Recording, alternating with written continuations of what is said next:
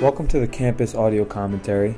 In this episode, this special edition, I'm going to be talking about some of the editing tools and the thought process that went into the creation of the 4 episodes of the campus throughout the course of the semester.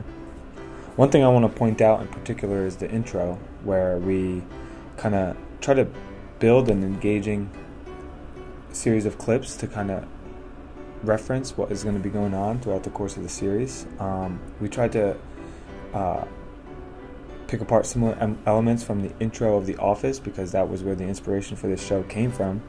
The first thing I want to point out is the one-on-ones that we started to do. The first episode was majority of these one-on-one clips in which the characters would just be talking about their lives and explaining what they're like on campus.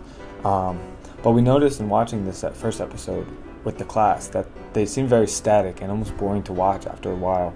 And so for that reason we decided to start to make them a little more engaging. So you notice the first couple have like very static backgrounds, or whether that be a wall or a whiteboard. But then we started moving people outside, as you can see with JTiz out on the bench, or me in the Arboretum of Einstein's, or even Tim sitting on a bench with his flowers. So that was another thing we wanted to do. The next thing that we started to try to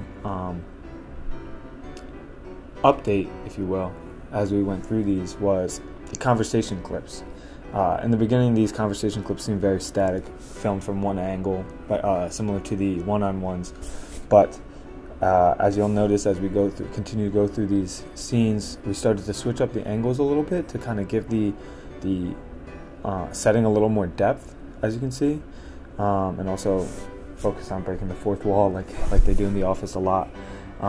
In this scene specifically with Julia and I, we noticed that the first one was dragging on a little bit, so we stopped filming midway to kind of switch up the angle. As you see, it just happened right there. And then Lily, or Emma if you will, enters the scene. Going forward, this is probably our favorite clip to film, just because of the variation of angles. You'll see Tim walking up to Julia's door in this episode. We switch it up as he opens it and starts knocking on the door, and then we go from a different angle from the inside where Julia is actually opening the door. I believe this really creates a lot of depth to the setting, and you get a real sense of where you are, and that was one of the biggest updates that we went through throughout the course of filming this series. Overall, we were constantly updating the way we were filming this series, and we kind of changed the plot a little bit as we went along to see what fit best with where we wanted to go.